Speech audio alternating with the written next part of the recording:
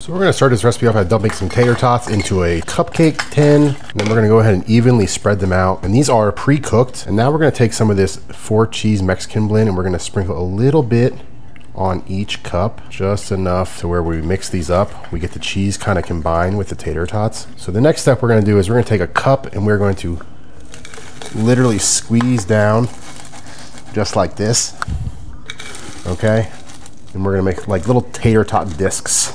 And what the cheese is going to do is can actually hold these discs together, and that's what we want. So now we're going to take some of this triple cheddar blend and we're going to put a generous amount in each cup. And this was pre-greased, by the way. I have some of this ground beef pre-cooked. We're going to go ahead and put some ground beef on here as well. Again, a generous amount in each cup. Now we're going to go ahead and add some salt to each one of these, just like this. This is such a cool little salt machine.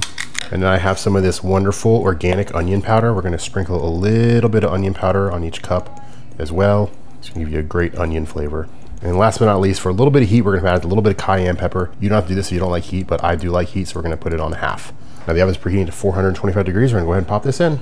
While that's cooking, we're going to make sauce. We're going to take some of this tomato sauce and we're going to actually squirt a little bit in there for a base.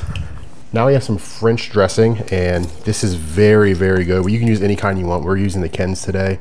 So we're going to put a little splash of French in there. Garlic, you can use any kind of garlic you want. We just happen to have the squeeze bottle today. Put a little bit in there, about, let's say 1 or 2 cloves. Then we have this wonderful barbecue sauce. We're going to go ahead and, yes, you guessed it, put a little bit of barbecue sauce in there just like that. We're going to go ahead and just mix all this together. Would you look at that? Oh my gosh. What looks kind of like that, we're gonna set this to the side and wait for this stuff to cook. Okay, 10 minutes at 425, and we're gonna let them cool for about 10 minutes. So now that it's cooled off, we're gonna come in with these Frank's Red Hot Dill Pickle Slices. Oh my God, these are amazing if you haven't tried them before.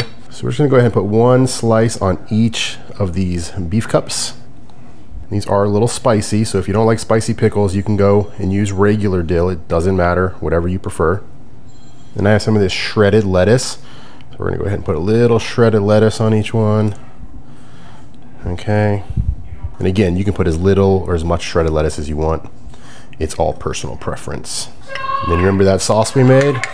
We're gonna go ahead and put a little bit of sauce on each one of these as well. And this is where the magic really happens, you guys, because this sauce is, you could eat this sauce alone, to be honest. So there's the sauce, and then we're gonna finish it off with some sesame seeds, a little bit on each one. And now let's just go ahead in. They should come right out. Okay.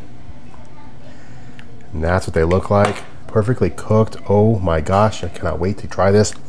Give this recipe a shot. Let us know how you like it. This is so good, you guys.